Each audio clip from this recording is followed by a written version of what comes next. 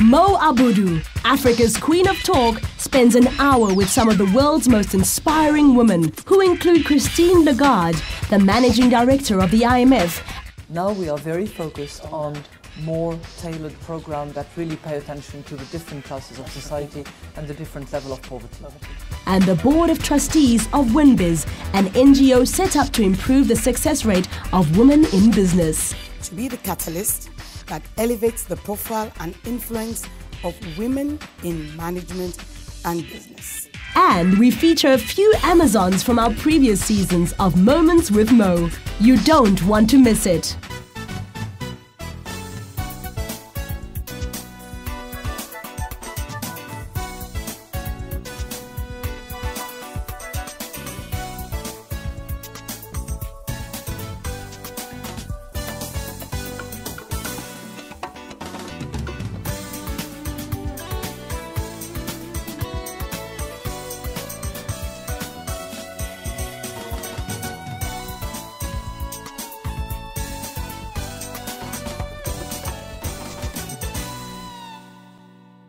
You can rely on us every step of the way. That's our promise. Diamond Bank.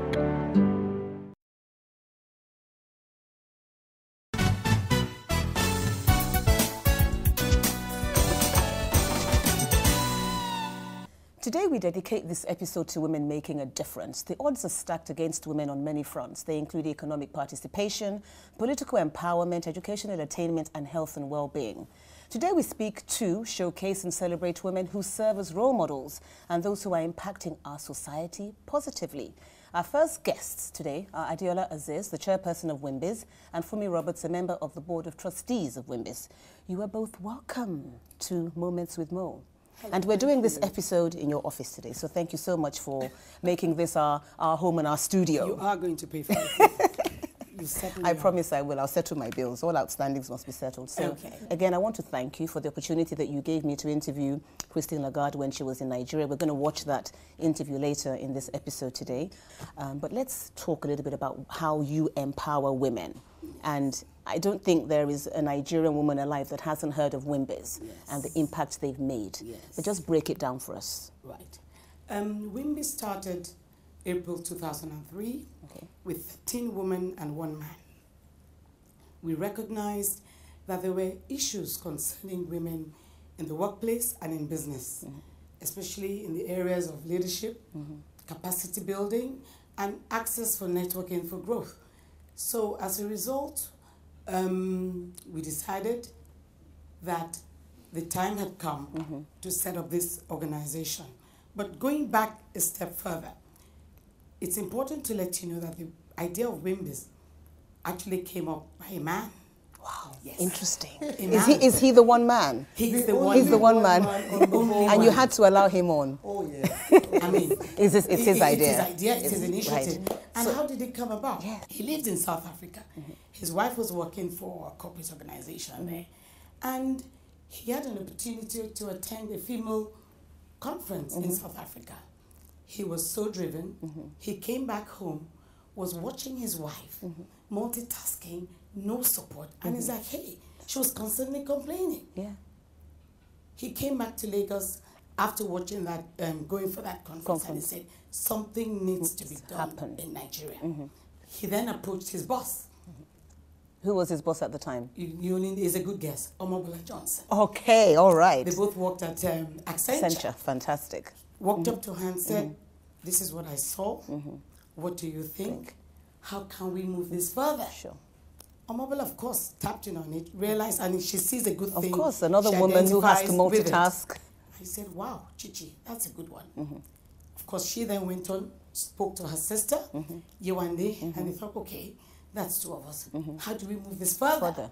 Of course, our only indefatigable Maureen, the salon, was invited. Okay. And of course, they called her, and he said, okay, let's discuss this. Sounds like a good idea. And in Maureen's kitchen. Okay. Right. They then had a meeting, and one by one began to identify women who were successful in the corporate world, as well as women who were doing well in the business world. And then that's how you got the trustees. And that was how how it was born. Birth. But how Yes. did you guys get it to that point of, okay, you've birthed it, you've had the idea, but now making it a reality? Of course, we needed to have a focus. WIMBIZ vision today is basically to be the catalyst that elevates the profile and influence of women in management and business. And business. Remember, Okay. the catalyst, catchword there yes. is the catalyst. Catalyst, changing. Changing, propelling, Yes. inspiring, Inspiring. impacting, provoking. So Fumi, tell us about that. I mean, it's been a 10-year journey. What would you say have been the major things that you've achieved in those 10 years? The major thing is the fact that the 13 of us that started are still together. I met... And one man. And one man. I've met some amazing women whom ordinarily I would not have met and who've impacted on my life. People see WIMBIZ as a glamorous organization. It lots is of not. work. It is a lot of work. Yeah. Our programs are highly subsidized because we want to reach as many women people as as possible. possible. And in the last 10 years, we've reached about 70-something thousand women. Amazing. Through all our activities. It's not been easy at all, but it's been worthwhile. So how do you sustain that momentum? I mean, as you said, this has been going for 10 years. But how do you find that year after year you have another WIMBIZ conference and there's another title, there's another theme, there's another topic? How do you guys decide on, okay, what's going to be the theme for next year? Or We are constantly moving. Our thoughts are constantly working. At most times, we always have to look at what is happening in the world.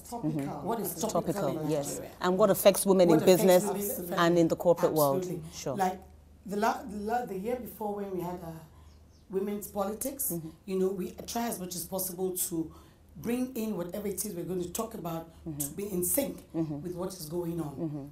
Fumi will tell you about what WIMBIZ is doing in that regard. Okay. So tell us about this initiative. Yes. It's called Board or? Nigerian Women on Board. We actually haven't decided on the name. So we have a concept paper in place, but at the next board meeting, we're going to look at the concept paper.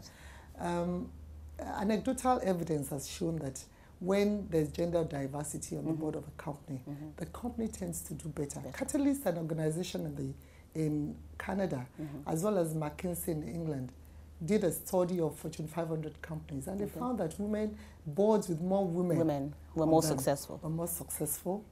And so all our men need to hear that today. Absolutely. And the governance profile of those companies were higher than those without. And what did some countries do? Norway passed the law which says that 40% of board representation was focused on gender. There should be gender balance. And then Spain followed suit. France recently passed theirs. The European Union is looking at it.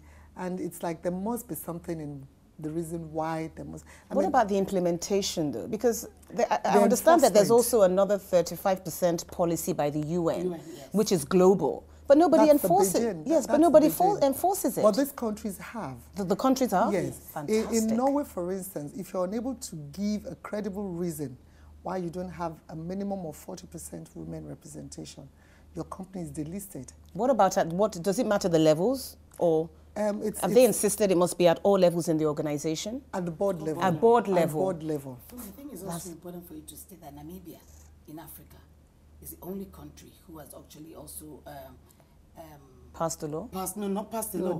They're complying with the 30% UN. For the Beijing 30%. Nigeria too has, in some instances. Have we met any of the 35%? Yes, our president actually has met 30%. He has? Okay. Yes, interesting. So you guys have measured? In fact, right now... Nigeria has measured, not WIMBIZ, okay. Nigeria has measured. Right now, we've paid a consultant to do a study for WIMBIZ on the publicly quoted companies in Nigeria, as well as at least 50% privately owned companies. We want to know what is the representation of women. Because whilst we are having this advocacy, we need to understand where we are with some tools. So that's going to be an advocacy tool for us. And it's very strange because in the last 9 months, every major conference has been focusing on the need for women to be adequately represented. There's going to be an institute, WIMBIZ Board Institute, and I wouldn't say much about that. But it's really about getting women on board at board level. Fantastic. And at the end of the day, we want to create a data bank of capable, board-ready women. Fantastic. So that WIMBIZ will be the first port of call for a company that requires. So you're going to be like this agency for board members. Yes, absolutely. Fantastic. I really look forward to when that happens. But I would also like to ask about, how do you think that board level is one thing, but how do we just generally as women empower other women at all levels in our society? Information is key. Information is powerful. Information is knowledge. So it's about them having the access to that. But what about those that don't have access to information? Not only the information, it has to be correct, it has to be timely, and it has to be also reflecting the changing trends in the economy, in the marketplace. For those who don't have the information, right, in terms of going down the ladder, you're going to then, that is going to be an aspect for government to deal with, because that would be outside the sphere of WIMBIZ.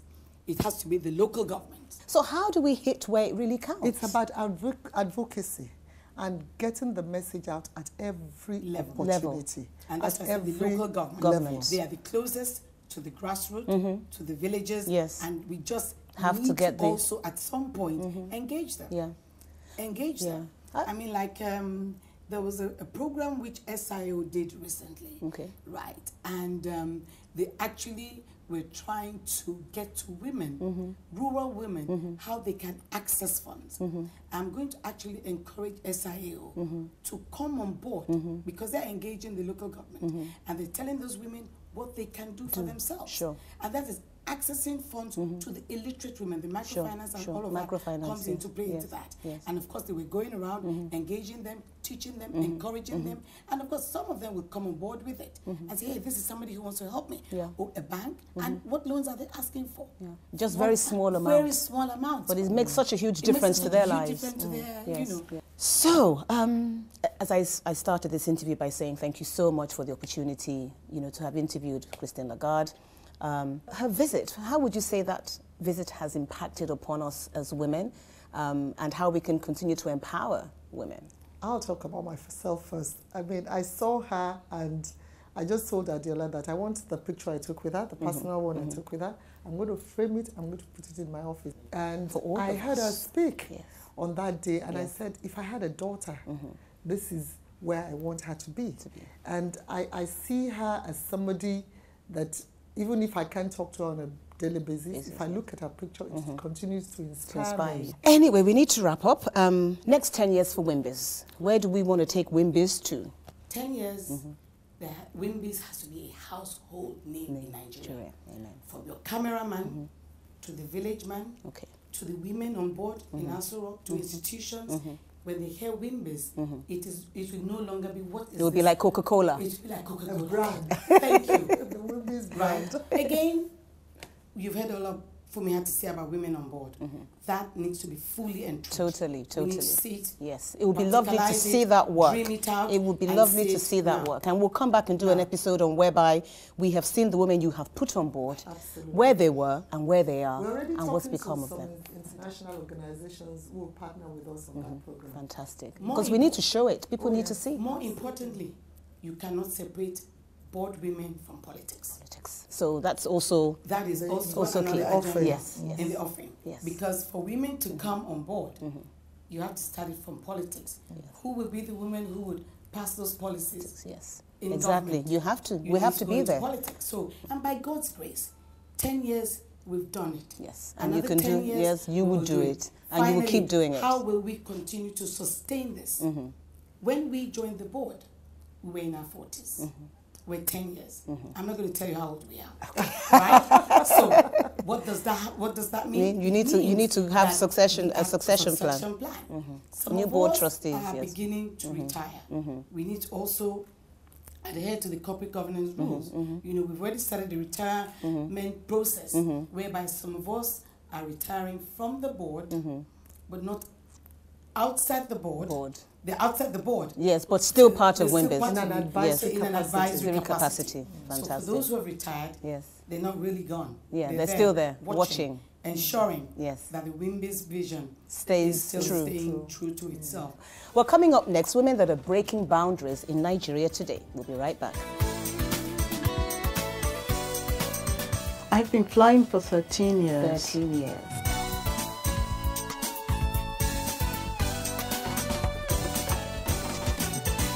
One country, 1,000 memories. South Africa, it's possible.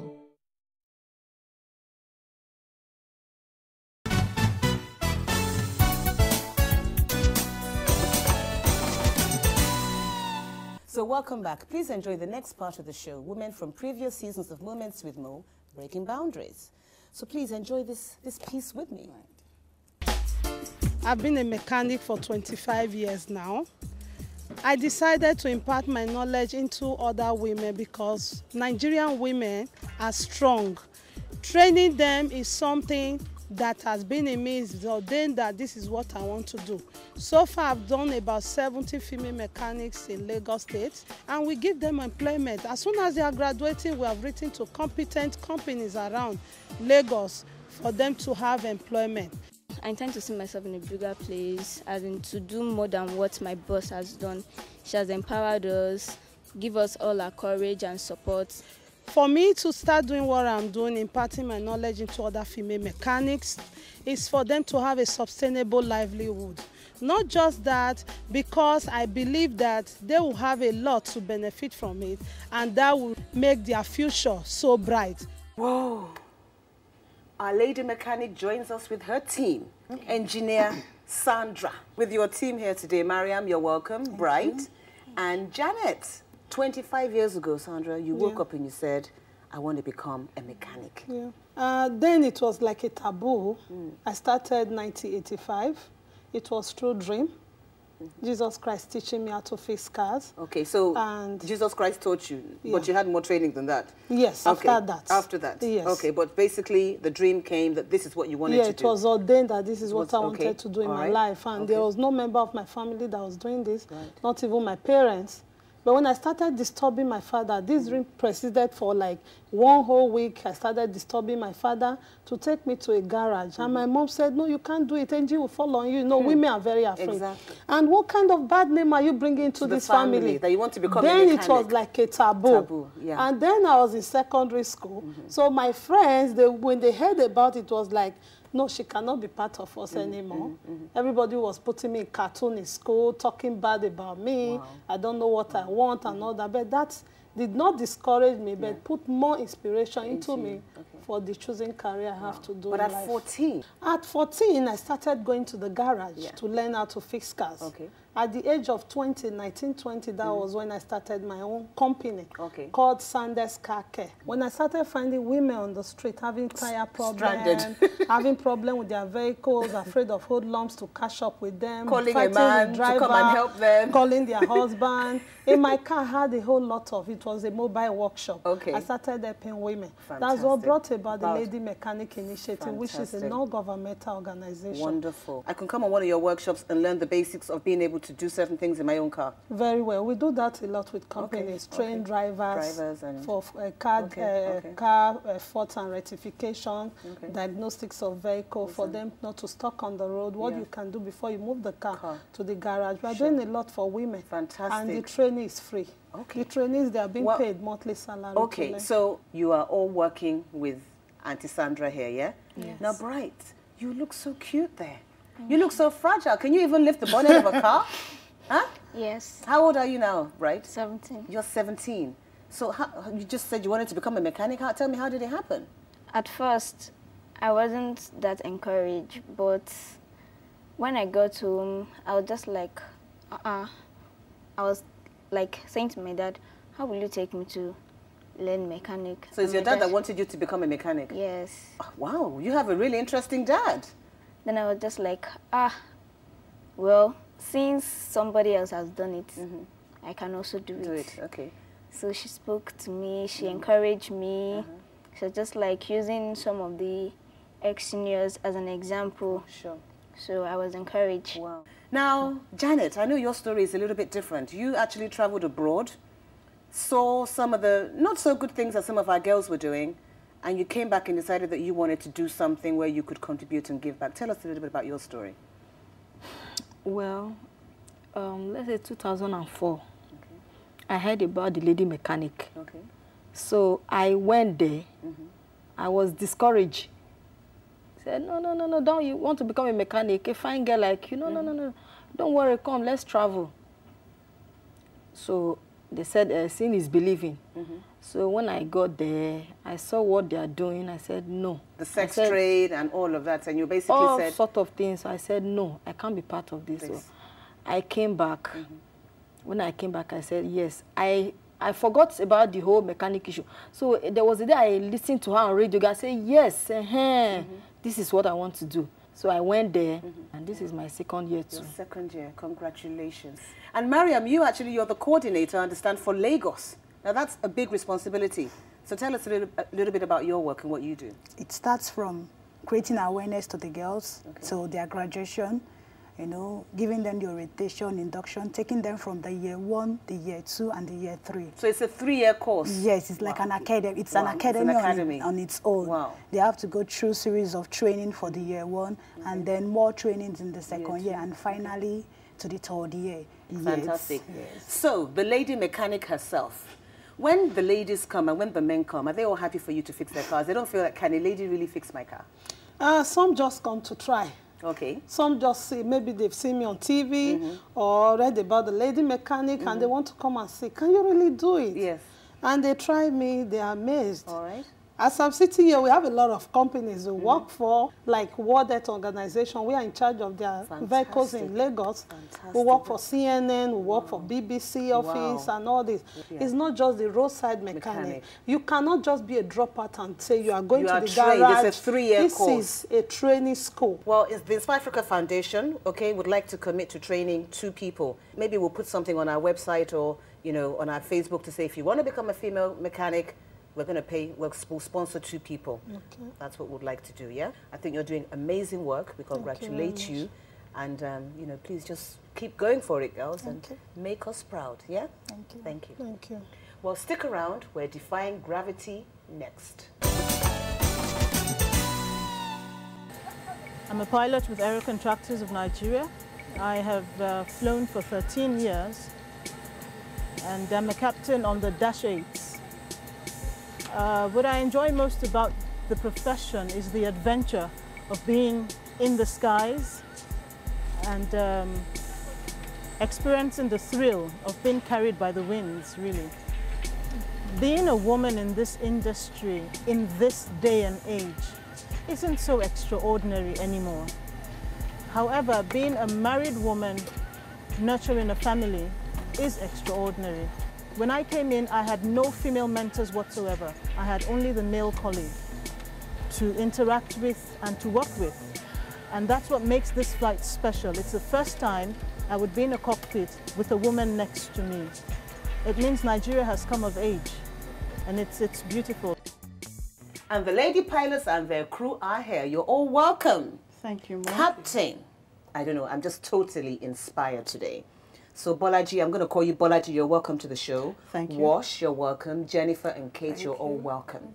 Today we're talking about, we're making sure that those boundaries that we set for ourselves as women, how can we remove them? You woke up and you said to yourself, I want to become a pilot. I know you said, we were talking before the show started, and you said as young as 7. I've been flying for 13 years. 13 years. Wow. I grew up in a family of a few Air Force officers, and so I was exposed to aerodynamics at a young age. And with very supportive parents, the dream was realized. And with a very supportive spouse, the career because that's really important as well, isn't it? Yes, that's very important. To have a supportive spouse. Yes, for those who want to be married and raise a family alongside this profession, the spouse is very important. Is it really hard to become a pilot? It's not hard. It's a skill that you learn, and over time it becomes second nature. Really. But you're up there in the air. Yes. That's the thrill, really. Wow. I don't know what to say, guys. I am just bowled over. Wash. Tell me a little bit about your experience and how you got into this. Well, I've been flying for 11 years now. And I'm a doctor by profession. A doctor. Wow. Then so from being a doctor, you now decided to become a pilot. Yeah. Wow. Yeah, it was quite challenging to venture into things, and many people are like, "You are a female. You didn't finish teaching our kids, and you're going into flying." And when I went into it, I just know that that was what I wanted, and I've always dreamed about it. And I put in my best, and I had all the support from my family, all the support from the government, all the support, even when I came in. That's why I came to work for the aero contractors, because I had lots of friends there, and that I had the encouragement. Wow, fantastic. And then to our beautiful crew executive, what's it like? Is there a difference between working with a male pilot or a female pilot? I mean, or would you say that it just doesn't matter, it's just a pilot? It doesn't matter. Okay, so the fact that they're ladies, there's no extra, no extras there? It's like in airway, that's like family kind of. Okay. When I'm talking to her out of unofficially, I call her name Bodaji.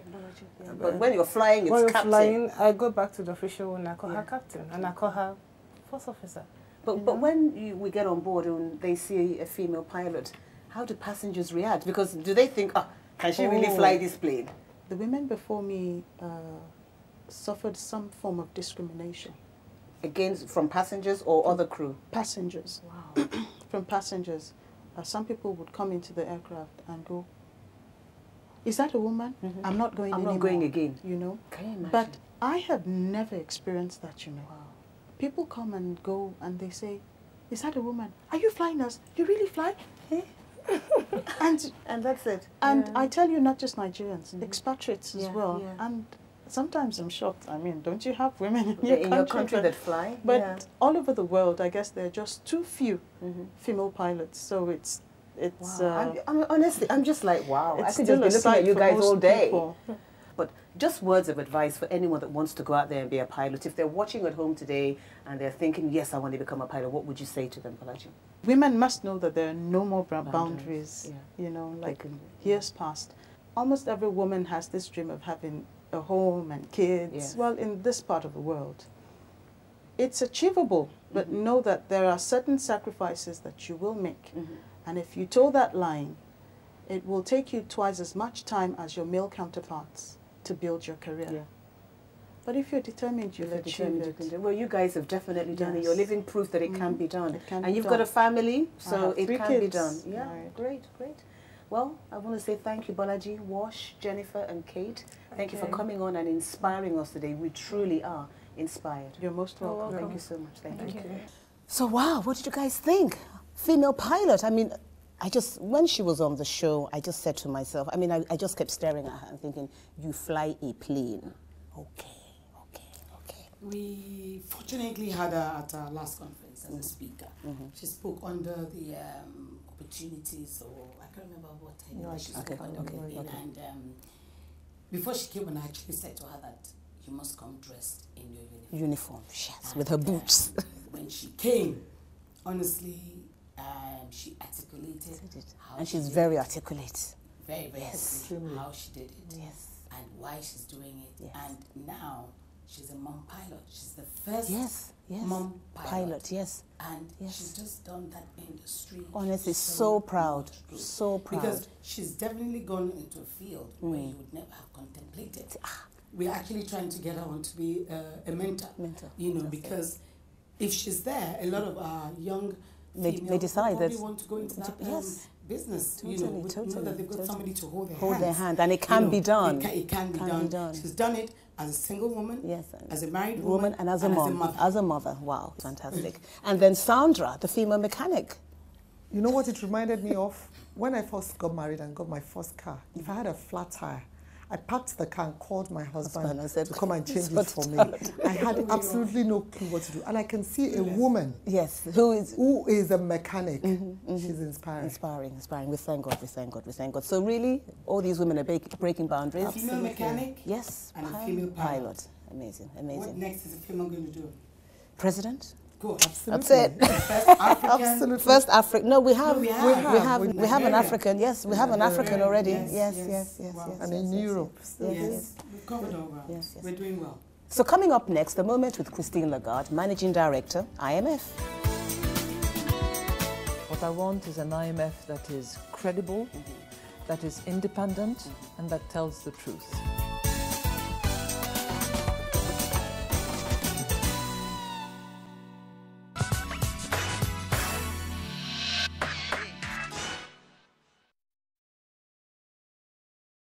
One country, 1,000 memories. South Africa, it's possible.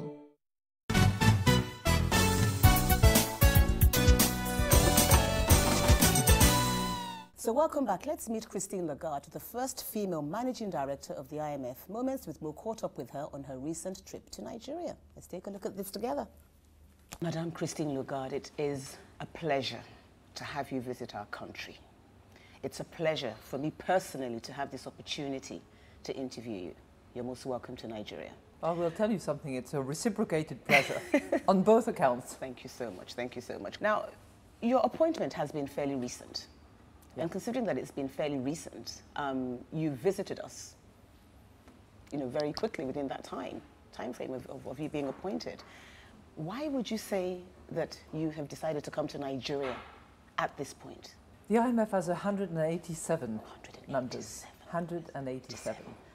And I decided to come to Africa very quickly and to come to Nigeria in particular because, number one, Africa is a very critical continent for the economic development, for growth in the world. And Nigeria is the most populous, the most, I would say, full of promises and opportunities as well as challenges. Yes.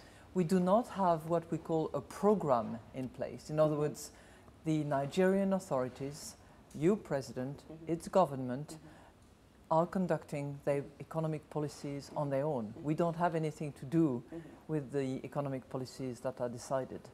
But it's a fascinating country and one that really was the ideal place to start this dialogue and to deepen the partnership between the IMF and Africa.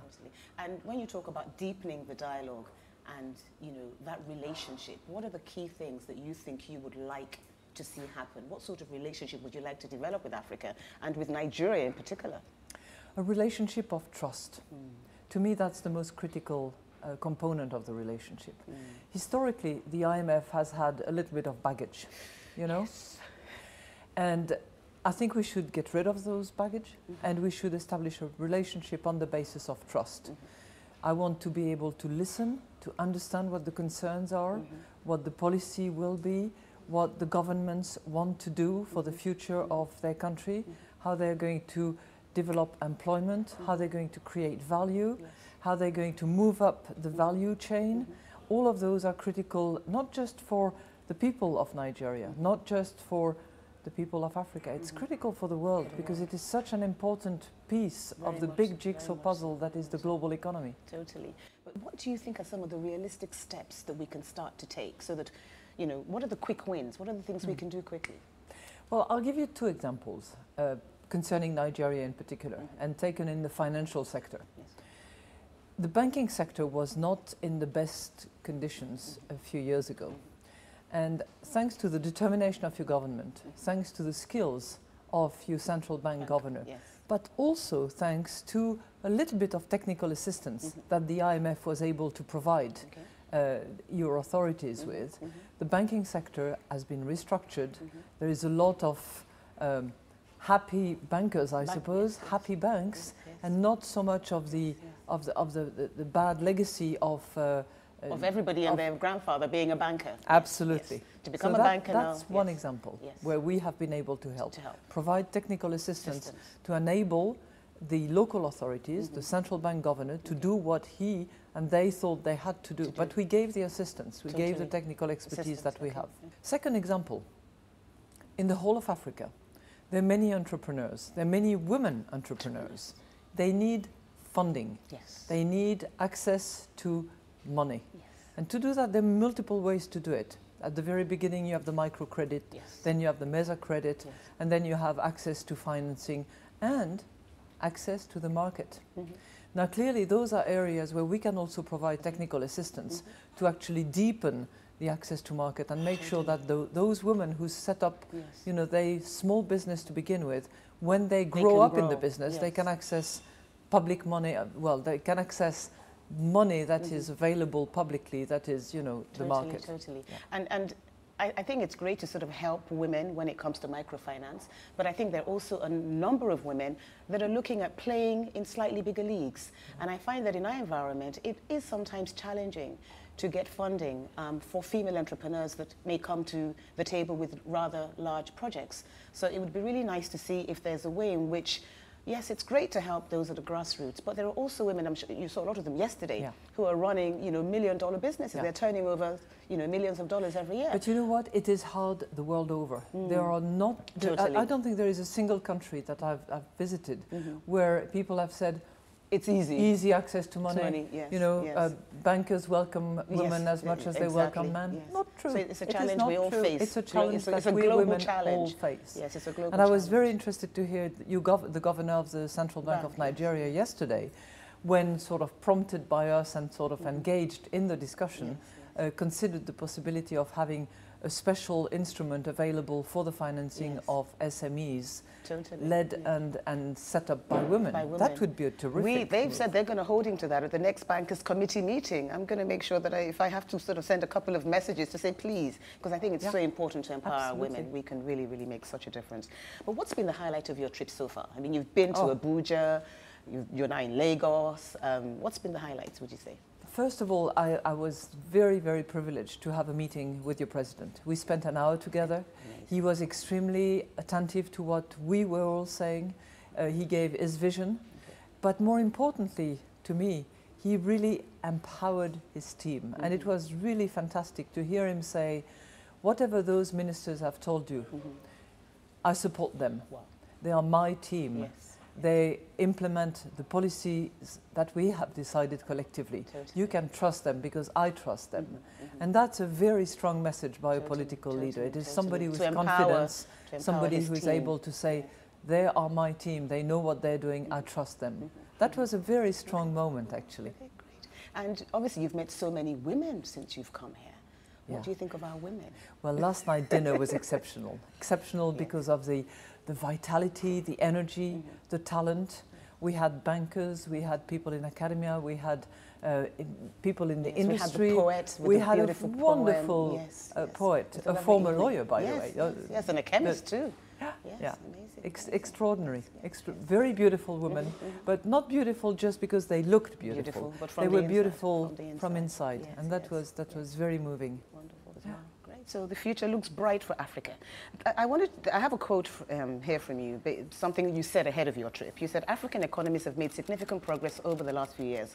However, the world economy is in a critical phase, and in these difficult times, we have to make sure we all work together to tackle the challenges facing all IMF member countries in Africa and around the globe.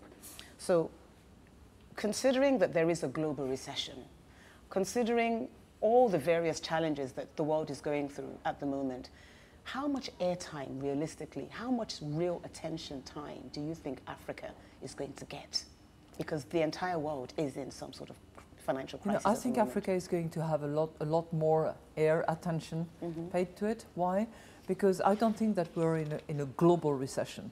Some parts of the world are heading towards recession.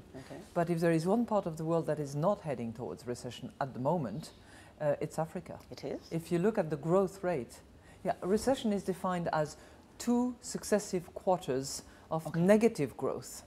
If you look at the growth technically, consecutive and negative. Negative growth. You have to be minus, you have to do less than the previous quarter. And if you look at Africa at the moment, it's growing at a pace of about 5 to 6%. So it is actually cruising reasonably well and certainly ahead of the advanced economies. Now, it has a lot of ground to cover. It's not starting from the same base. It is in development, but that's not where the recession lies. The core of the problem is actually in advanced economies, and particularly in the core of Europe at the moment. So that's where the solutions have to come from. But 50% of our population still live probably on less than $1 a day. Now, those numbers are criminal in that how can anybody live like that?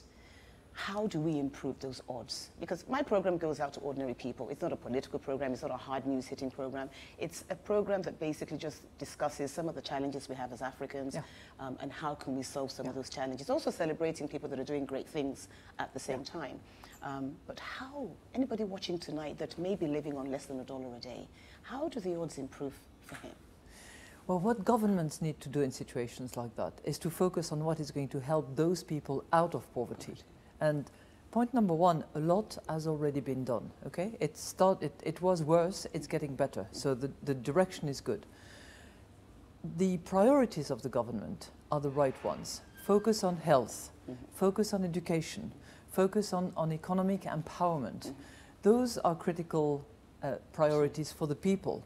Now for the countries, there are a few things that need to be also addressed as well, and that includes power, the right use of power. And second, infrastructure.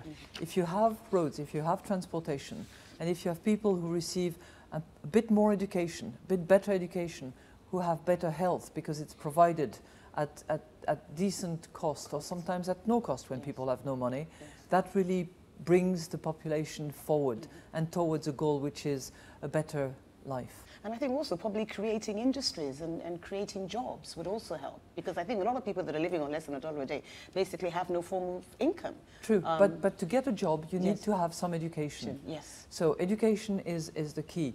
Nigeria has huge resources, you know, whether it's oil and gas, whether it's farming land. It's a question of using those resources in a smart way so that it's a sustainable development for the country. We spoke a little bit earlier about IMF programs that have been heavily criticized. And some of the austerity measures we've seen introduced over the years by the IMF. And you've said that under your watch, you are committed to ensuring that those measures change for the good.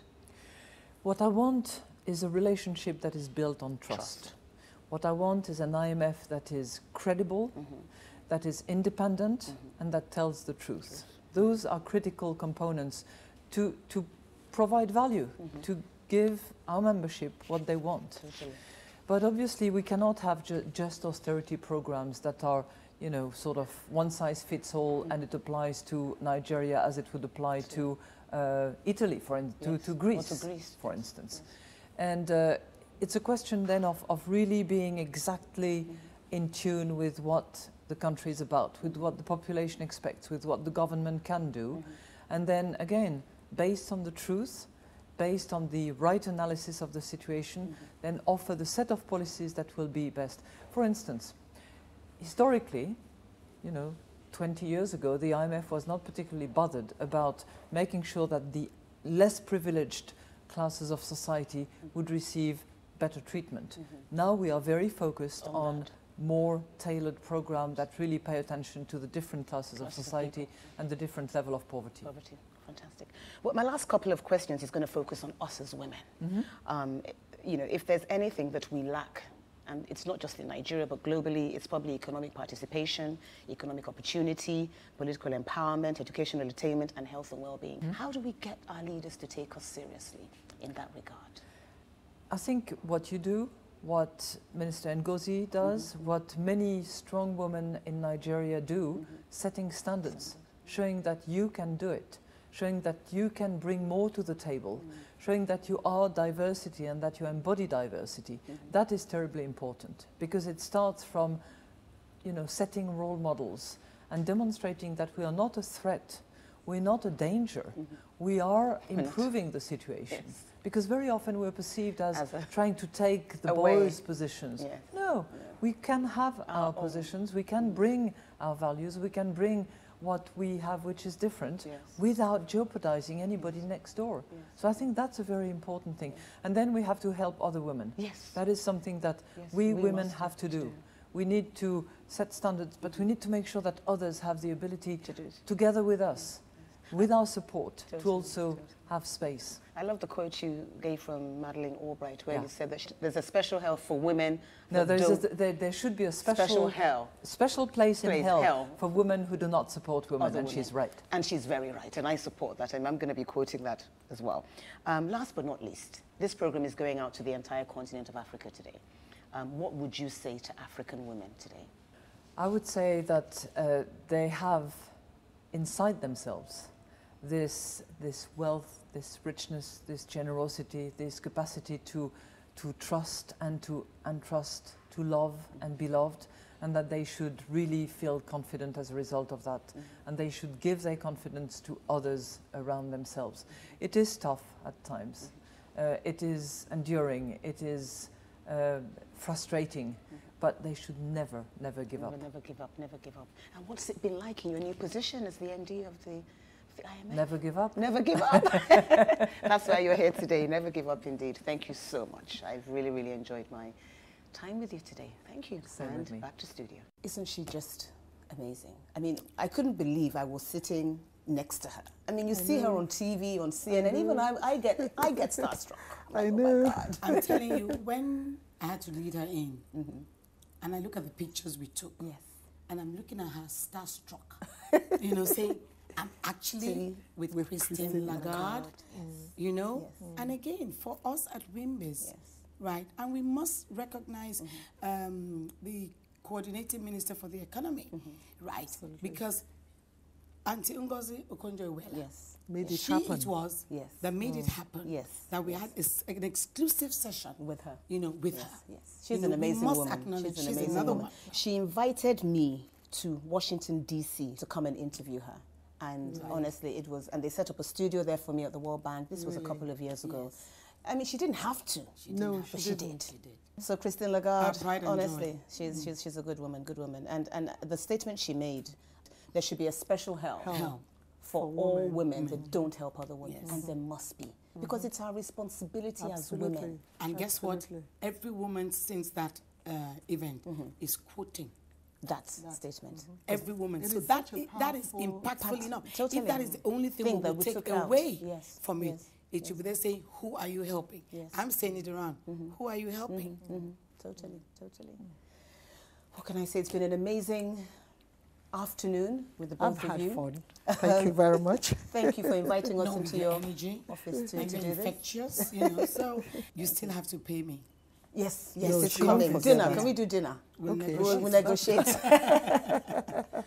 Thank you so much. Thank you. You're welcome. Well, thank you so much for watching. We hope that you have enjoyed today's episode. Please let's all remember to do our bit in empowering other women around us, because together we can surely make a difference. Do have a good night.